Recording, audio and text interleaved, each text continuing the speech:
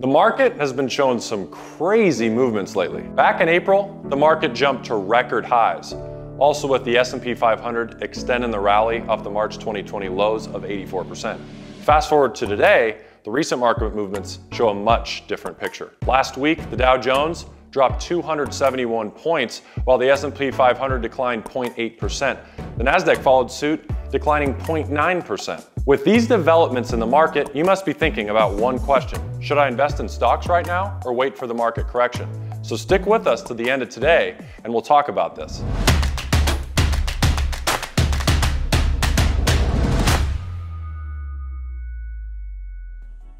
Hey guys, it's Kenney. Welcome back to the channel.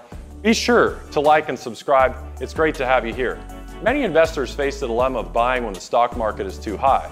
They believe that once they park their money in the market, it can take a hit and drain their profit. So they ask themselves a question: what should I do? Is the market too high? We need to pull up some statistics reflecting the returns you may get if you invested during all-time highs to get you out of this dilemma. The crucial thing here is to keep in mind time spent in the market. According to JP Morgan's Market Takeaways, if you invested in the S&P 500 on any random day since the start of 1988 and reinvested all dividends, your investment made money over the course of the next year 83% of the time. On average, your one-year total return was plus 11.7%. Now, what do these figures look like if we only consider investments on days when the S&P 500 closed at an all-time high? They're actually better. Your investment made money over the course of the next year 88% of the time, and your average total return was 14.6%. These facts simply negate the myth of not investing when the stock market is at an all-time high. Obviously, it's essential to dive into the returns and dive in when the market is bearish. But if you invested at any time, especially the high times, you actually have a better return. You would be surprised to learn that 5-year cumulative returns after stock market corrections are lower than the 5-year returns after the market climbs to a new high. Whether the market declined 10, 20, or 30%, the 5-year cumulative return never outperformed the 5-year cumulative return of 78.9% during all-time highs. This brings us to that golden question: should you or can you time the market? To answer this question, we need to visit the pre-pandemic time. In 2019, the S&P 500 nearly touched 31.5% on a total return basis. This number is a whopping 3 times the average market annualization since 1926. So considering all of the facts and figures, the stock market was at an extreme high, and the next stop for the market was in the downward direction, right?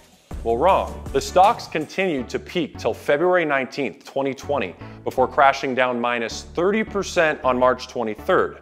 However, this decline was short-lived. Despite the fears of COVID-19 looming around, the S&P 500 set 33 record highs, finishing the year with an 18.4% in total returns. In a span of 2 years, the index returned over 55%. That too, with the stocks returning to an all-time high. With this in mind, we must switch our focus to time spent in the market. Investing is a long-term game, and if you're looking to make quick gains in a shorter period, then history will probably be against you. Let's roll back to 2020. If you bought stocks during February 19th peak, it would have taken approximately 6 months to break even. And by the end of the year, your portfolio would have been up nearly 13%. If you still don't understand the concept of time spent in the market, let's roll further back to the 2008 financial crisis.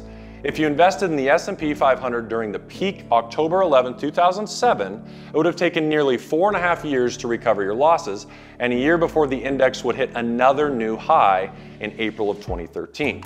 Your cumulative returns during these 5.5 years would have been 14%. The bottom line is that no one can time the market. No one knows where the market is going and what it's going to do next. But what you can do is keep investing despite the ups and downs. It is vital to observe the historical trends because that is the most reliable way to predict the market. The S&P 500 was created in 1957 and the market saw a loss of almost 11%.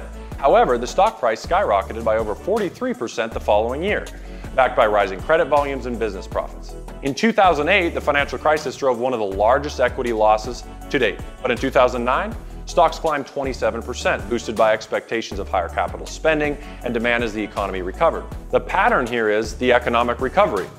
According to JP Morgan, The US economy is currently in recovery mode, which historically bodes well for risk asset returns. Furthermore, don't underestimate the power of Fed policy to support financial markets.